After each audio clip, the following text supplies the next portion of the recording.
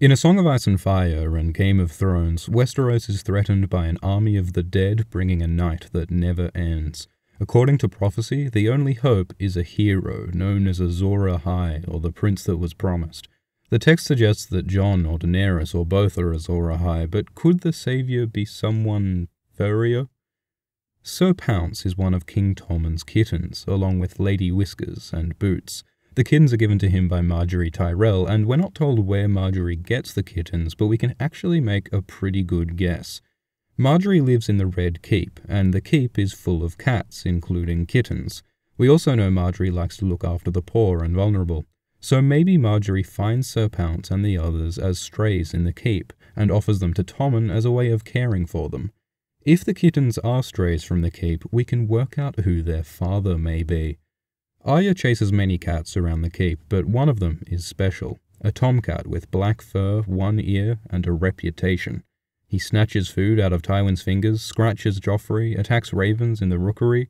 A Goldcloak calls him a black bastard, older than sin and twice as mean. Tommen calls him the bad cat, but we might call him the bad pussy. Anyway, so this is a black cat living in the Red Keep. It just so happens that Ser Pounce and his siblings are also black cats who may have been born in the Red Keep. We've been told, of course, that the seed is strong. Black hair colour can indicate parentage. So it's very possible, likely even, that this tomcat is Ser Pounce's father. The reason why that would be cool is that the tomcat is described as the real king of the castle. If Ser Pounce's father is a king, Ser Pounce is a prince. And Tommen makes a promise to Cersei to let him have kittens, making Ser Pounce a prince that was promised, a phrase used to refer to Azor Ahai. Is it possible that Ser Pounce is the prophesied savior of the world? Let's do this properly, see if Ser Pounce fits what we know of the hero Azor Ahai. For starters, it's said that the dragon must have 3 heads, and Ser Pounce has Lady Whiskers and Boots. But the most important stuff are these 7 signs. Azor Ahai is prophesied to be born beneath the bleeding star, apparently referring to the red comet that appears at the end of the first book. We don't know when Ser Pounce is born, but we do know he's still a kitten in Dance, which is roughly a year after the last sighting of the comet in Clash. It apparently takes about a year until a kitten is called a cat, so it's totally possible that Ser Pounce is literally born beneath the comet, the bleeding star.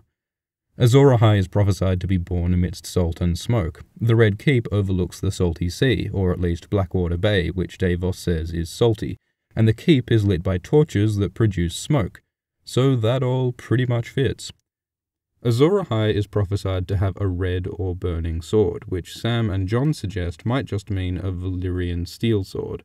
As far as we know, Ser Pounce does not have a sword. In fact, he doesn't have thumbs, which may pose a problem with the grip.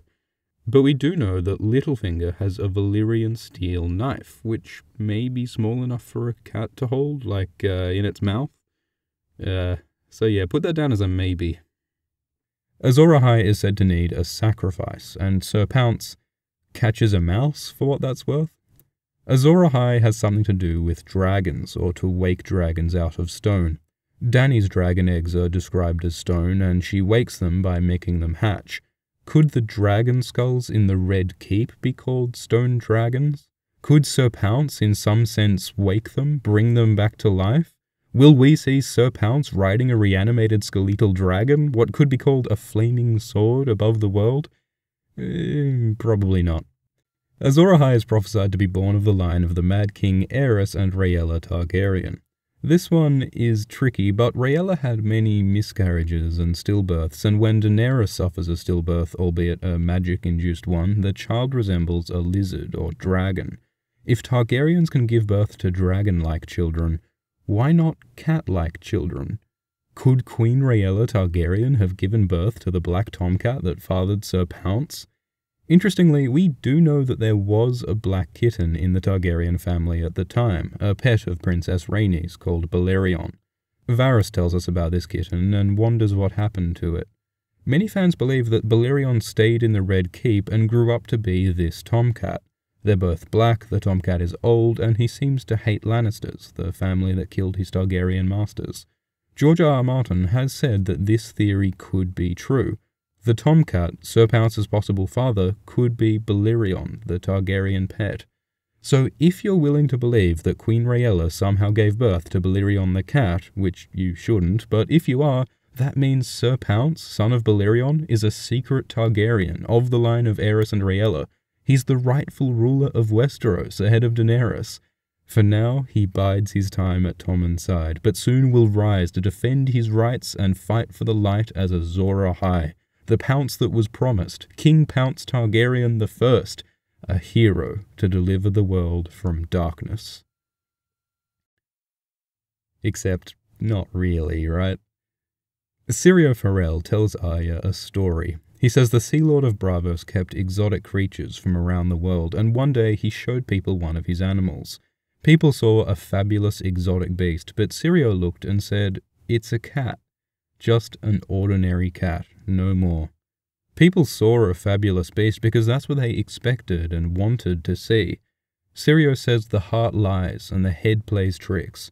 Look with your eyes, then comes the thinking, and in that way knowing the truth. The truth is that Ser Pounce is a cat. Yes, he can maybe kind of fit the signs of Azor Ahai, but anything can seem to fit such vague criteria when there's so much material to cram into them. This is how people believe in quack medicine and young earth creationism and Illuminati conspiracism and maybe all the little lies we tell ourselves each day. Pick specific details, apply some wishful thinking, and you can believe whatever you want to believe. To find the truth, you've got to step back, look at the whole body of evidence, the broader context, the bigger picture. In this case, that A Song of Ice and Fire is a story of human struggle, centered on people like Jon and Daenerys. The truth is that Ser Pounce is an ordinary cat, no more. But he could still be the kitten of Balerion, so that's pretty cool anyway. Thanks for watching this ridiculous video, and a huge thank you to all the patrons who pledged in support of the channel, including Mr. FIFA SA, Jason Rattray, Madeline Cockrel, Cruzak, Caligula, Calradian, Caraxus, Carlos, Crystal Mason, Michael is pretty damn cool, Civilization X, and Kawaii Kitten Knight. We're getting very close to some major funding milestones. With enough support, Alt-Shift-X can go full-time and release big videos much more often. So if you'd like to see that happen and get some sweet patron rewards, please pledge whatever you think the content is worth at patreon.com/AltShiftX. Cheers.